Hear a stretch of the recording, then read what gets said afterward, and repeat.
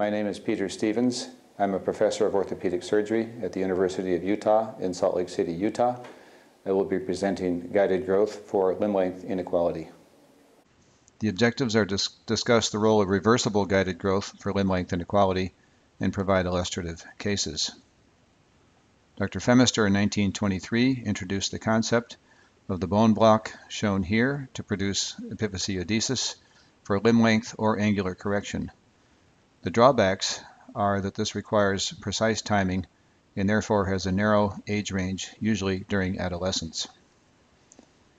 Dr. Blount introduced the Vitalium staple with reinforced shoulders, but the staples could migrate, as you just saw. Nevertheless, this was the only option and was in widespread use for several decades. The problem is that the rigid staple, opposed to the dynamic physis, will typically fail by bending, breaking, or migration, as shown here, and this is possible with any rigid implant placed around or across the physis. The Blount staple shown here migrated after 6 months of placement, requiring repeat surgery. With respect to current treatment of limb length inequality, the clinical exam is of course important, leveling the pelvis with blocks and obtaining a comparable full-length AP view of the legs with the patellas centered. Other views are optional, such as lateral views. It also is helpful to determine bone maturity by some method. A common method is with the hand film. There are more sophisticated methods, all of which have some drawback in terms of accuracy. Bone age determination is often plus or minus 1 year of accuracy. And I mentioned that the standing AP X-ray of the legs is most useful rather than a scanogram. The scanogram does not include the pelvis or the foot, and it's not weight-bearing and does not show the mechanical axis. A previously popular method that is still useful when you use reversible technology is the Warren-White method, popularized by Menelaus. This is based on the estimation that in the average adolescent population, the distal femur will grow 0.9 centimeters per year and the proximal tibia 0.6 centimeters for a total of 1.5 centimeters per year. Females mature sooner, about age 14, and males at age 16. We know that with changes in the population and nutrition and intercultural exchange that these are just very rough guidelines. Nevertheless, they are useful when you're using reversible technology. There's a subtle difference when using tension bands for length. In fact, rather than being tension bands as shown on the right, they're more comparable to a staple. They provide passive correction with some lag or delayed effect of 3 to 6 months, as is seen in other techniques.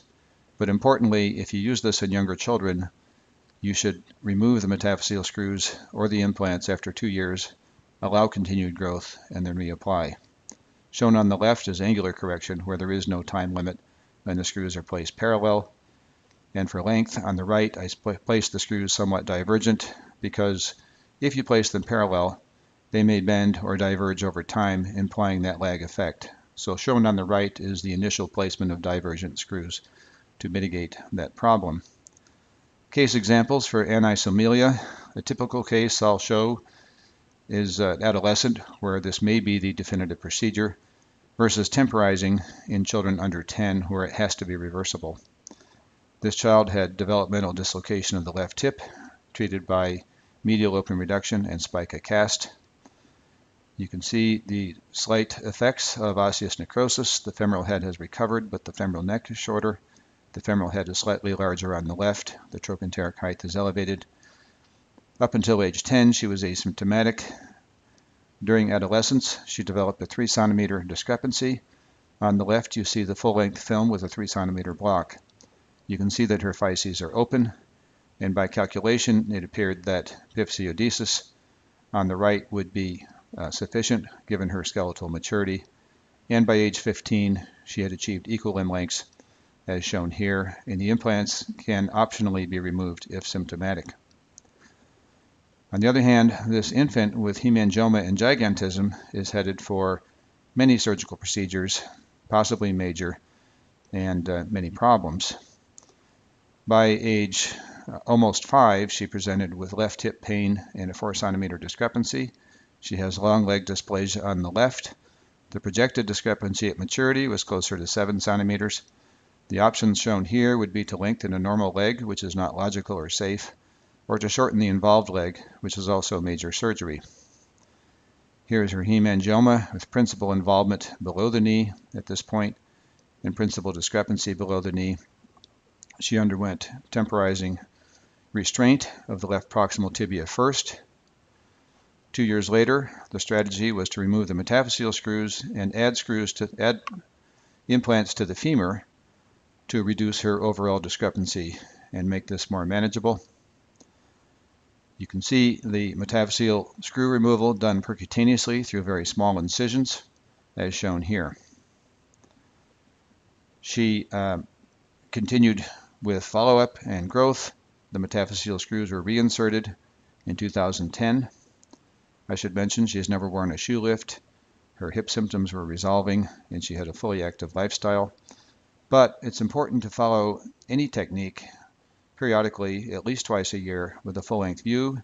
You can see in the center she has a drift toward varus, and this was handled by inserting the lateral screw in the proximal tibia to pull this out of varus, and simultaneously she had drilling of the proximal fibular physis.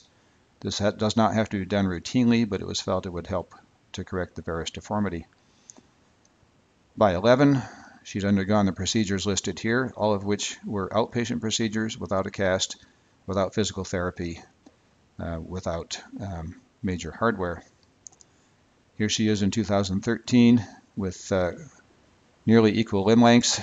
The metaphyseal screws were removed, as shown here, done percutaneously, leaving the epiphyseal screws and the plates in the event that these would be needed in the future. And it's important, as I mentioned, to use low-profile flexible implants. She will be seen until maturity and may not need further surgery. In conclusion, guided growth has a wide range of applications. With diverse modular solution for limb length inequality and preferable to osteotomy, complications are rare and readily managed. The biologic effects of flexible tethering deserve further study. Thank you.